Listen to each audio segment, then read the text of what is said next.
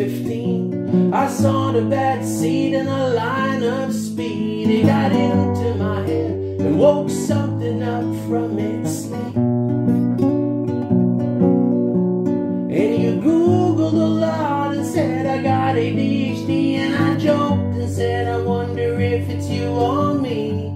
The pain of it all is that you're probably right, but instead of facing my fears, I just went on all night.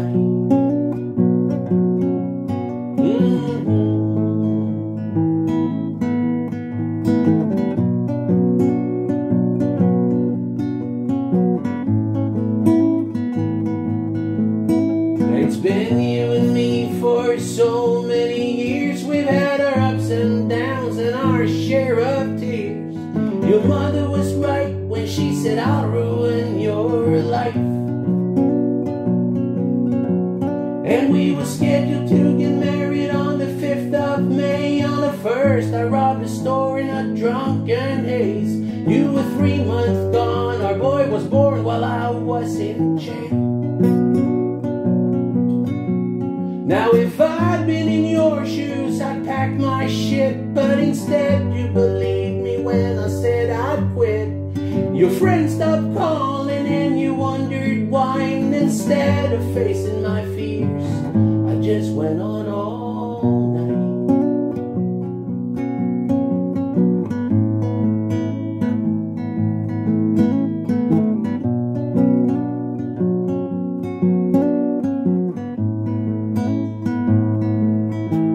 Now time flies and our son will soon turn 10. About a month ago you said you met someone else, a guy from work. He's got a house up in the hills. The apartment's in your name and you asked me to leave. I said give me a week, but then you called the police. You got a restraining order and the cops took away my keys. About a week ago I caught you on the phone. I asked where are my stuff and you said you don't know. And what about her son? I want to see my kid. And you said you think I'll allow that after all the shit you did.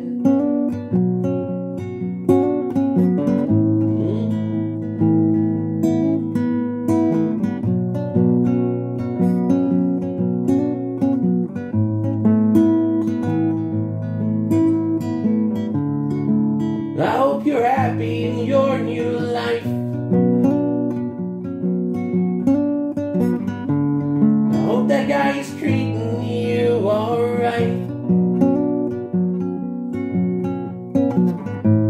I wish I was that guy, the guy who didn't make you cry and